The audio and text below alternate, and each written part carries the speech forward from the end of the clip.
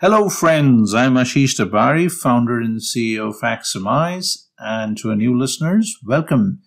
To our old ones, welcome back. It's been a while since we talked about formal verification. So I think in the last podcast we had a very interesting chat with Michael Lichtard, and today I want to actually talk about a very interesting topic, which is architectural verification and deadlocks. So who would have thought that architectural verification can reveal deadlocks, right? Who would have thought that? Well, it all depends on what we are verifying and how.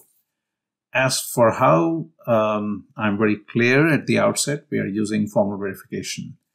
And for what, we are actually talking about focusing on architectural verification, at least to begin with. So as I described in a recent blog article on Tech Design Forum called Everything You Ever Wanted to Know About risc-v Architectural Formal Verification, that one of the ways in which formal methods offers value for architectural verification is in the way it explores corner cases, revealing blind spots in architecture definition, architecture implementation, microarchitecture implementation, and verification. And although certainly formal methods is not a panacea, but it is a very fast track way of finding bugs and signing off with assurance in presence of exhaustive proofs that the design implementation works as expected, where as expected in the context of architectural verification is assessing whether or not the requirements mandated by an architecture are satisfied by the implementation. For those of you who are not aware of what we are talking about, there is a completely automated app called formalISA that we've made at Axiomise that can exhaustively verify the architectural correctness of processors using architectural checks written by us on top of the commercial formal verification tool stack.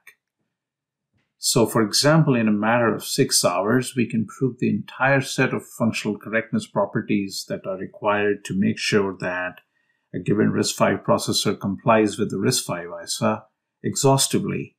We can even find bugs much more quickly. Not only that, we can also show you evidence of why proofs make sense through our new coverage model. So I invite you to actually come and take a look. It's a super cool idea of actually understanding why proofs make sense in formal verification. So if you're coming from simulation, you would be able to get enough feedback to understand why these things are what they are. But today I want to talk about deadlocks, the other part. So let's define what a deadlock is in case you're not familiar. So deadlocks, also known as lockup, happens when a design can be stuck in a state forever.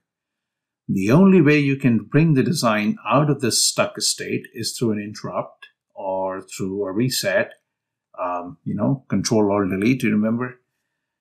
The question is, why does the design get stuck? Well, multiple reasons can cause this scenario. So every piece of hardware machine uses finite state machines called FSMs to manage data flow and control. And they have registers that hold states, and again, they manage the whole data flow. So typically what happens is the designs transition into a state and then they transition out. Both of these transitions are, the in transition and the out transitions are under certain design-based events, as in the design is generating some conditions under which these transitions happen, or external events such as an interrupt or a debug. So what we are aiming to check here is that for all incoming transitions into a state, we can take an outgoing transition. If we can establish that for all states in our design, that means our design will not be locked up at all. So typically simulation-based verification can analyze a finite number of incoming transitions, but not all of them exhaustively. We know this already. In simulation, one typically needs to run the simulation for a very long time. In this case, they would have to run this for eternity to actually be able to encounter a true deadlock.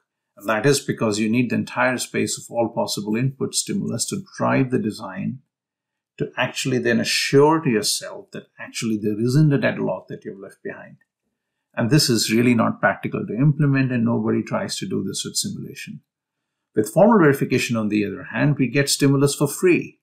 And so long as you do not block legal stimulus, you can see a deadlock manifest with formal verification pretty swiftly.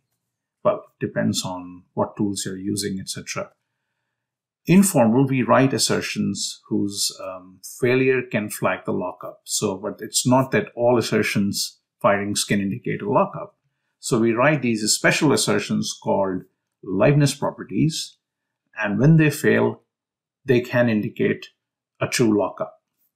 However, if you've been following some of the new development this year, Mentor Graphics has been talking about a new radical approach to deadlock detection that can identify spurious failures and therefore distinguish between a spurious assertion firing and the one that shows a true lockup.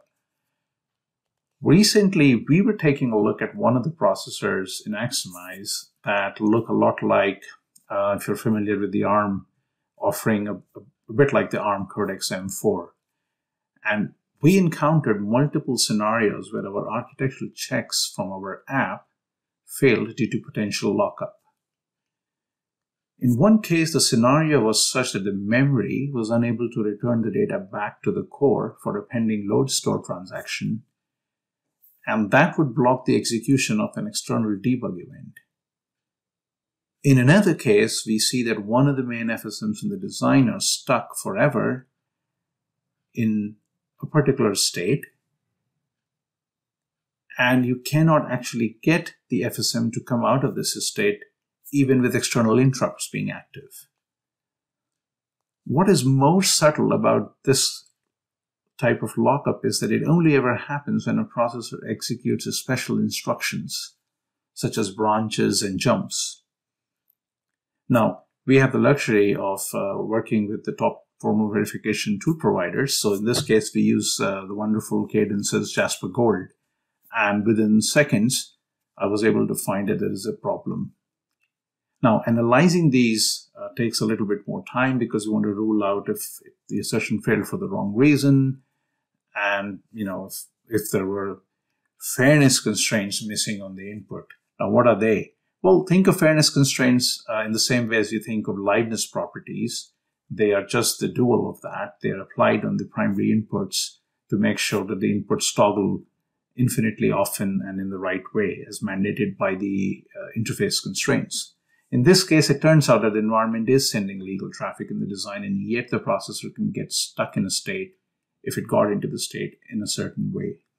The beauty of this bug is that it will show up only if you got into this state via a branch instruction or a jump instruction. If you got into the state via any other means, the failures disappear. And we've been able to check this as well. Now you may say, well, the software will never cause the sequence of events for the processor to lock up. Really? I mean, are you really going to be ensuring that nobody ever writes a loop instruction in the program that can accidentally run forever? I mean, how do we know that a hacker cannot exploit this vulnerability to cause a lockup? On further analysis, it is clear that the design has not been coded to be sensitive to these scenarios and that it can lock up under these conditions. Only a hard reset can get you out of this lockup. Now, you may recall that last year we reported finding several deadlocks in zero risc-v and IBEX, and they all had a lockup, a specific type of lockup, which would get manifested when a debug event was activated. And in the case of IBEX, it was a lockup in one of the FSMs, many FSMs that they have. In one of the FSMs, if the debug arrived at a time when this FSM was decoding an instruction. If the debug arrived at any other time when this FSM was in any other state, this lockup would not manifest. And as it is the case with formal, it is usually in the order of seconds to find these, and the traces are 5 to 7 cycles, 8 cycles deep. We can't just build designs assuming that they will always be driven by good software. What if your processor is out there in the space, has a problem that memory and processor cannot communicate for some reason, and what if you initiated a debug from your space station and the debug is blocked due to the problem with the memory not communicating with the processor in the first place. Okay, perhaps you can issue a reset and this isn't a problem. I personally believe we need a reset in our verification approach. Simply running trillions of simulation cycles and banking your luck on functional coverage will not reveal your blind spots. Talk to us and we can show you how you can deploy Formal to verify big designs in no time, with high confidence backed up by proofs and coverage. I invite you to come out unstuck from your current verification flows and think out of the box. Thank you, friends, for your time today, and we will be back shortly. If you haven't subscribed to our YouTube channel, please do so, or email us at info@axiomise.com to carry on the conversation about the different joys of Formal. And stay safe. Thank you very much.